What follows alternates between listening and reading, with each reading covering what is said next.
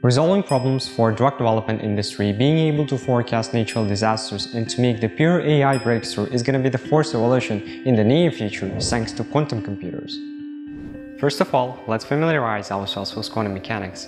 Well, energy quantization was the beginning of quantum physics. So, to understand this, initially we should know that all the tangible bodies in the world emit light, just like our daily clothes, for example.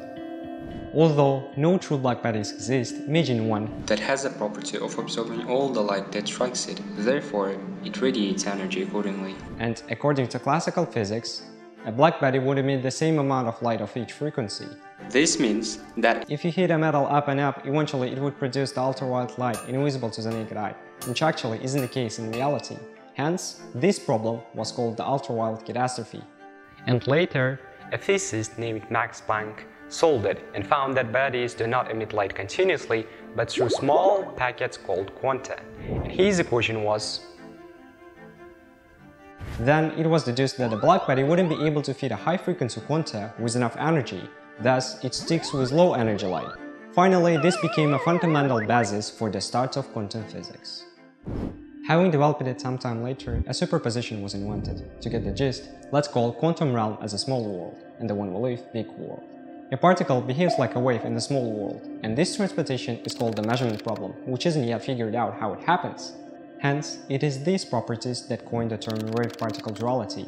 But now, let's get back to our quantum wave and turn it into the physical one by squaring the amplitude to get position and momentum. As a result, there is a probability distribution of a particle's position, meaning that the higher the amplitude, the higher probability of a particle being there. As you see, there is the same probability right over here and here, implying that an object can be at two locations at the same time. Consequently, this is called superposition. For example, if you cause the coin to spin, it is both heads and tails simultaneously while spinning, and it is said to be in superposition. Well now, time for entanglement. Let's assume that you have an implacable enemy who knows your mood all the time despite your geographical location, and imagine that you possess this skill as well. Then, we can say, when you feel down, your enemy gets happy, and vice versa. So, by knowing what's your state, we can instantly say that your enemy's state will be the opposite, and this communication, which is faster than light, is called entanglement. While classical computers use binary codes which are ones and zeros, quantum computers use qubits that are ones and zeros at the same time due to superposition and entanglement.